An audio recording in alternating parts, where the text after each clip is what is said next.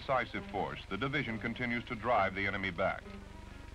Attacking combined arms teams hope to maintain the momentum of the attack, pressing their advantage before the enemy can regroup. The modern, fluid, and more lethal battlefield of today presents more challenges to the commander. Combat military police provide him with a flexible and responsive element to control his combat forces when options are restricted by obstacles.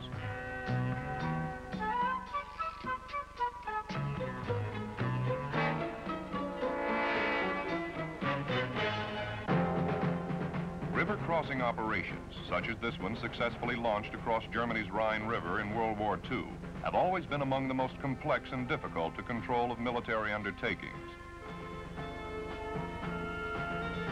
Even with the advanced technology of today, river crossings remain among the most difficult and risky maneuvers facing an armed force. They still present essentially the same problems faced at the Rhine, unique problems, different from those involved in most offensive operations. Special equipment in the form of bridges, rafts, or other amphibious units are required, and specially trained personnel are needed to emplace or operate them. Due to bank heights and accessibility, there are usually only a limited number of sites appropriate for a crossing. The enemy can pinpoint these as well as we and concentrate his firepower there. Our forces must converge on these exposed crossing points with the risk of presenting massed and vulnerable targets along the watercourse. Command and control is particularly difficult because forces are divided and cannot be maneuvered as an integrated combat unit. Finally, courses of action are limited and alternatives few. Once the force is committed, there can be little deviation in plan. Overall, the risk to mission success is high. Keeping this risk within acceptable limits is the fundamental problem in any river crossing. Success depends heavily on the efficient and rapid movement of enormous quantities of material and men, when and where they are needed. Carrying the responsibility for circulation control of vehicles and individuals, the military police play an integral role in the operation. This was true in the past, and it is true now. Though the likelihood of facing an unfordable river obstacle may seem small, an advance from Paris to Warsaw alone would involve 63 such situations. Particularly on today's nuclear battlefield, it is imperative that all military police have a thorough understanding of their special role in support of the river crossing. These military police extend to the roadways the commander's control of the battle area. In planning a deliberate type of river crossing, Corps Headquarters assigns each division the objective of a crossing area. A crossing area will encompass enough territory on the far bank of the river to enable combined arms teams to establish themselves and continue to press the main attack. Each division's objective is further organized by the division commander into brigade objectives. A crossing at this level is normally conducted in 3 phases. The first goal would be the taking of intermediate brigade objectives by a small assault force. Control of this area should deny the enemy direct fire on the crossing sites and permit the use of rafts. Following this, the brigade objectives will be taken. Capture of this area should deny indirect enemy fire on the river, allowing construction of large vehicular bridges. Attainment of these objectives should eliminate the river obstacle from further consideration in accomplishing the division objective of establishing the bridgehead line. MP responsibilities are integrally involved in all of these phases. In each division is an MP company under the control of the division provost marshal to provide combat support. Normally, 1 platoon is assigned to provide security for the tactical command post and division main. 3 are with the committed brigades. 1 is dedicated to prisoner of war evacuation and control, and the 5th engaged in general support, including mobile patrols assigned to route security, convoy escort, and other functions. However, because a river crossing is so complex and difficult an operation, this company can only provide part of the military police support needed, and will be augmented by Corps MP elements working in the division support area. The forward portion of the division area, to include areas on the far bank, is designated as the crossing area under the control of a crossing area commander. The crossing area will have main and secondary crossing sites and enough space for dispersal of convoys. This is where the converging concentration of troops, equipment, and supplies will require maximum coordination and control. Except for the security platoon, the entire military police company will be in support of the crossing area, functioning under the direction of its commander. Combat MP support in the DSA will be provided by core military police elements placed in direct support of division. These contingents are subject to the request of the division provost marshal. Military police participation in the river crossing begins in the planning phase at corps level, long before the first trucks begin to roll. Second of 23rd is already made that check. The way through here. Second of the 46. They crossed also 4th of the 26.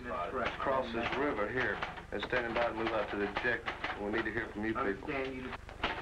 Okay, 1st Brigade support for the 1st to the 2nd is headed to LD, and we'll be ready to cross 0800. But I'll need support.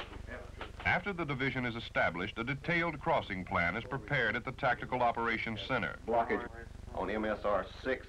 We received this report through routine patrols. The all-important traffic circulation portion of the plan is the responsibility of Division Traffic Headquarters. During a river crossing, when the movement of men and materiel has a direct, vital influence on the progress of the assault, the THQ is located near the Tactical Operations Center. The Traffic Headquarters, under the direction of the G4, works closely with G3, Transportation, Signal, and Engineer units, and the Provost Marshal. Taking into account the existing road net and route recon reports from the engineers and military police on the condition of those roads, THQ prepares a traffic circulation plan to support the tactical requirement of the entire operation.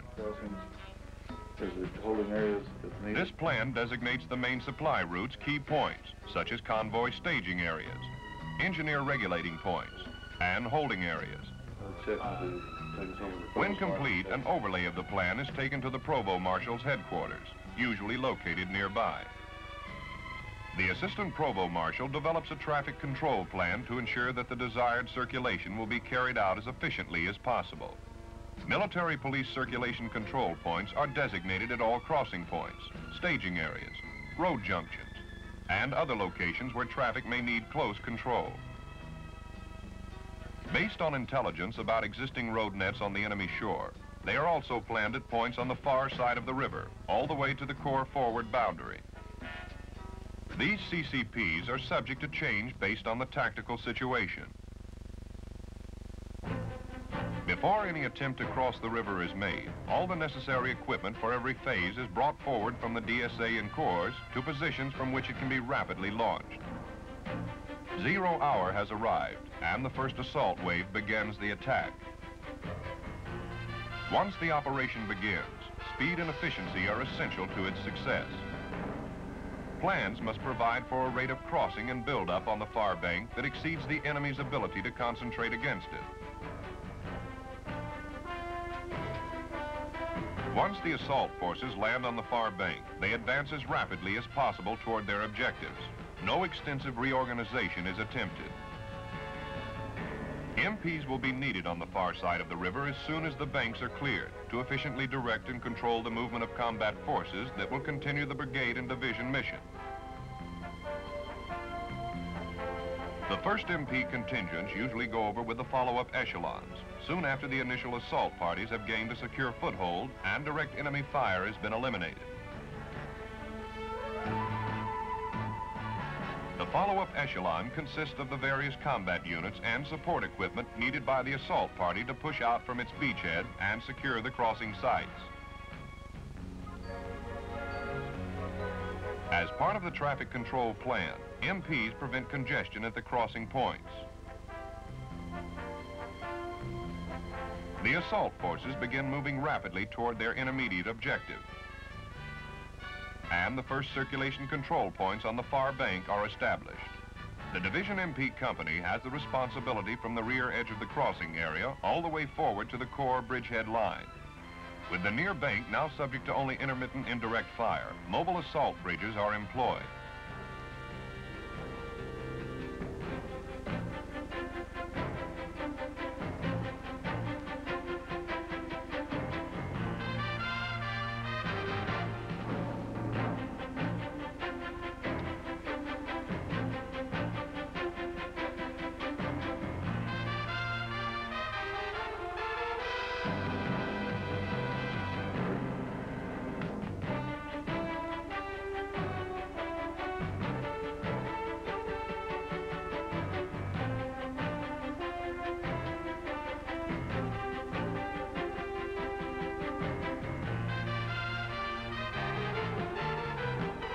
Combined arms teams employ the MAB to transport armored combat vehicles across the obstacle to the battle area prior to a bridge being emplaced.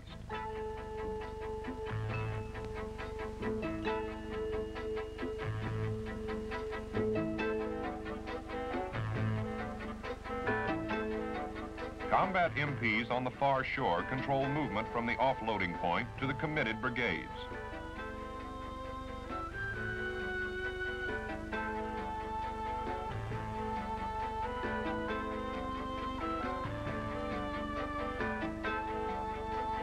In addition to their traffic control functions, military police supporting the assault units also perform other important duties, such as intelligence reporting, collecting and redirecting stragglers, and evacuating and controlling prisoners of war.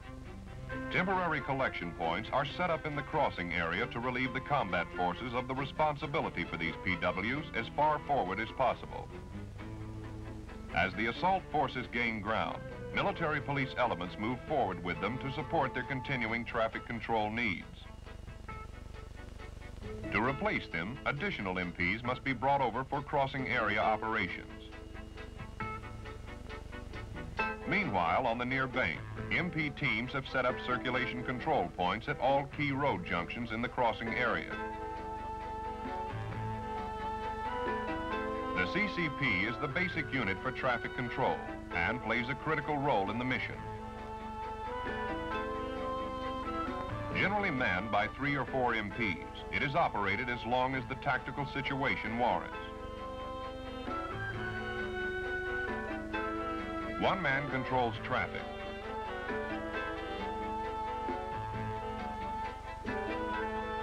Others provide security. And the senior man operates the radio and coordinates changes to convoy schedules and routing. Communications between headquarters, crossing sites, and the various CCPs is essential in an operation as closely coordinated as the river crossing.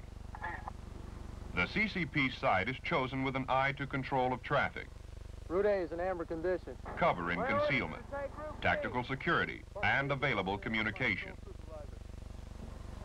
The CCP is a valuable information center for the military driver, providing directions, reporting on road conditions, and enemy activities.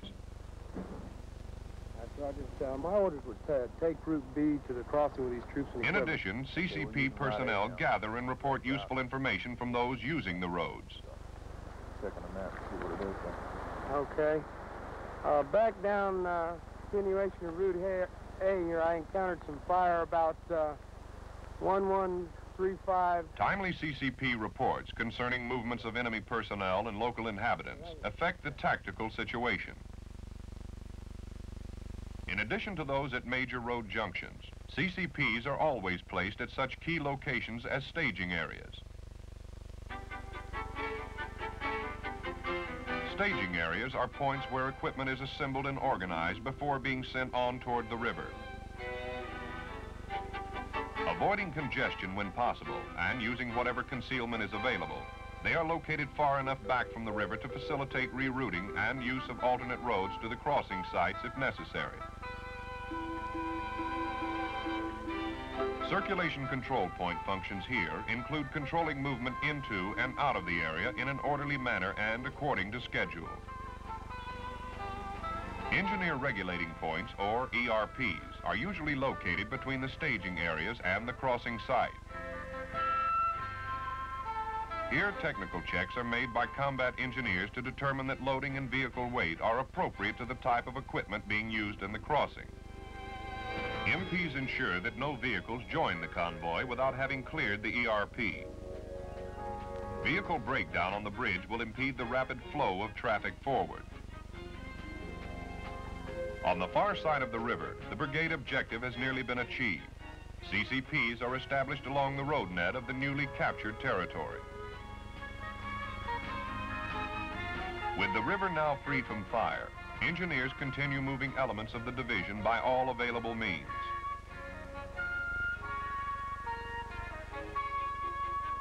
Convoys move through the crossing area in greater numbers, according to plans.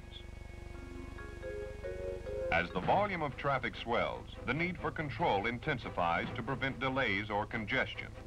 MP patrols move along the main supply routes, or MSRs, dealing with traffic problems as they are encountered. Whenever obstructions are found, rerouting may be necessary to maintain an efficient flow of traffic. Rerouting is accomplished through the chain of command, from the MP platoon leader to the assistant provost marshal, to the traffic control headquarters, where the most efficient new routing will be worked out based on previous route reconnaissance reports submitted by both the engineers and military police. The changes are then quickly relayed back through channels to all CCPs which might be affected.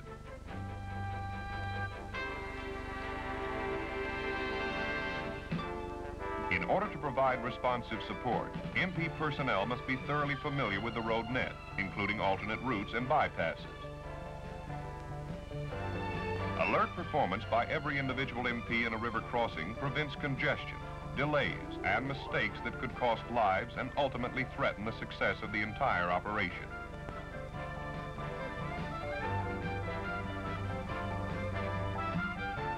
When heavy combat support traffic begins moving across the river, MPs at control points must supervise spacing and speed of the bridge traffic. They must also honor priorities so that essential material does not become delayed behind shipments of lesser urgency. MPs also assist stragglers who are separated from their units and need direction.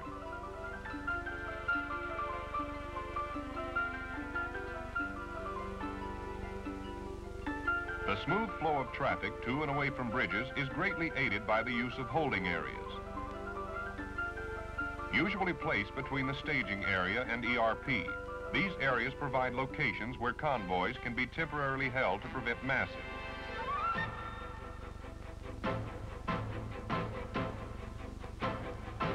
Here again, when word is received that a high priority forward moving convoy is approaching, the MP directs lesser priority convoys into the holding area.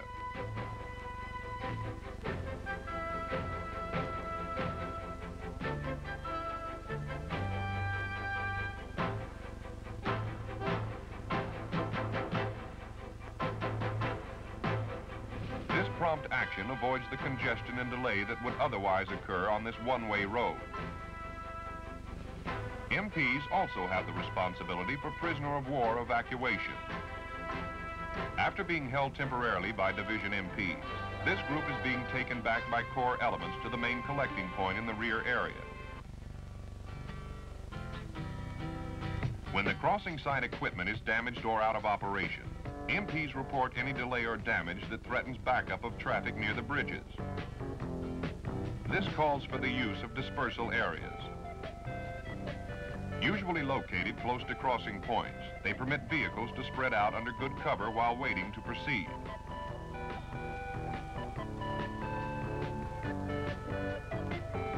The massing of equipment and personnel is to be avoided at all costs and is a major responsibility of MPs during a river crossing.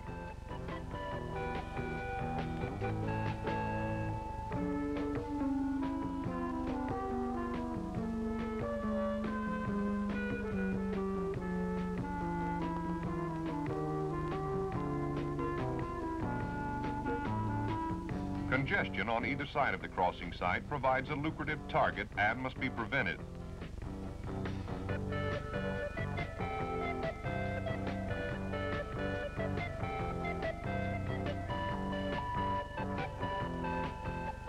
river crossing is on its way to achieving success. The division has now fought its way almost to the bridgehead line. By the time combat service support units cross the river, the MP has already accomplished the major part of his mission, and the division has achieved its objectives thus far. As soon as all division elements have crossed, MP areas of responsibility undergo a major and permanent shift. The entire crossing area now becomes the responsibility of the Corps MPs. Division MPs all move forward, providing the manpower needed to support the division in its advance.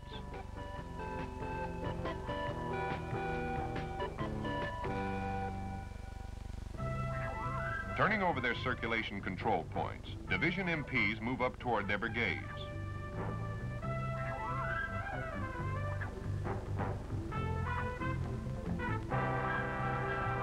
The close cooperation between division and Corps MP elements was successful as a result of close and continuing coordination and effective supervision.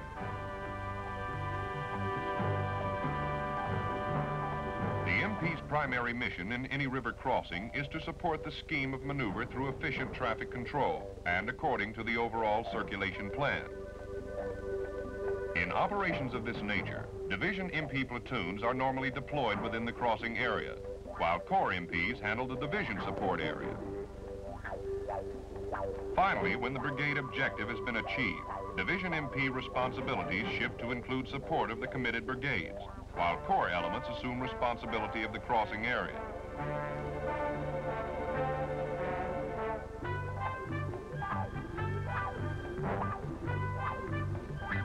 Conducting a successful major river crossing is a difficult task at best. The very nature of such operations generates unusual problems, taxing the ingenuity and flexibility of military police units.